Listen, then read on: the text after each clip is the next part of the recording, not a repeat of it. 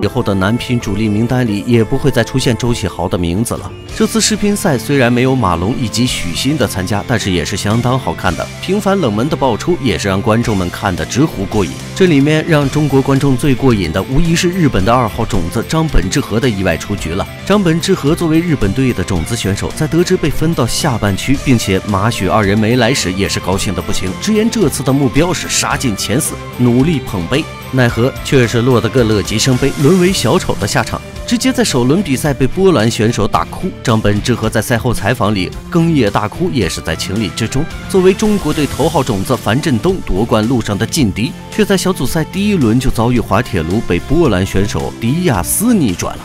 这样的剧情放在谁身上都不好受。两人在比赛中也是鏖战7局。通过这场比赛不难看出，张本智和像是坐上了一辆过山车，在先前的比赛是赢一把输一把，赢一把输一把，每次都是他先赢上一盘，然后再给输掉。不难看出小张在这场比赛里心态是有着一定问题的。打法过于保守，一味的防守，不敢去进攻，也是给迪亚斯创造了翻盘的机会，真可谓是骄兵必败啊。对于先前在日本对国乒放的狠话，这次一轮游可谓是狠狠地打了小张一巴掌，将他从白日梦里叫醒。要知道，尽管是他侥幸避开了国乒的4名主力，但下半区有实力的国外选手也有很多。要知道，进入世界赛的没有弱者。在世乒赛开始前，张本智和也是进行了秘密训练，声称对国乒众人进行了深度的研究，也是成功找出了他们的弱点。然而现实确实残酷的，小张无疑是为自己轻敌和先前嚣张的挑衅付出了惨痛的代价。这还没遇上中国队呢，便是草草结束了自己的世乒赛之旅。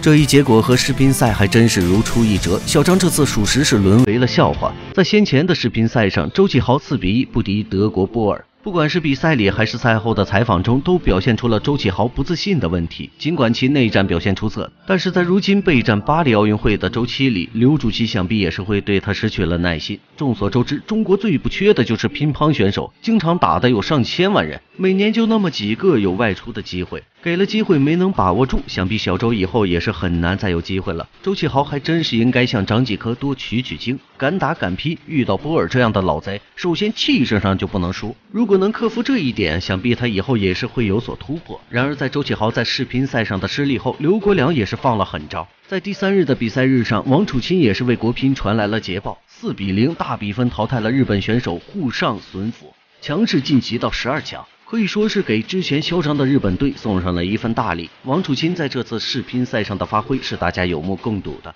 一路走来发挥都是游刃有余，还没人逼出他真正的实力。想必日后上半区的冠军也大概率会是大头和小胖之间产生。刘国梁替日本队光头的举动虽然确实是略显残忍，但的确是让人暗爽。从世乒赛目前的情况不难看出，刘国梁日后备战奥运的男乒3大主力的名单。小胖樊振东目前世界排名第1，3人里有他一个毋庸置疑。其次就是在世乒赛上有着精彩表现的大头了，国家队也是有意把他往许昕接班人的方向上发展。其次第3个名额先前也是在周启豪和梁靖昆之间产生，但介于周启豪如今的情形，大概率也是梁靖昆了。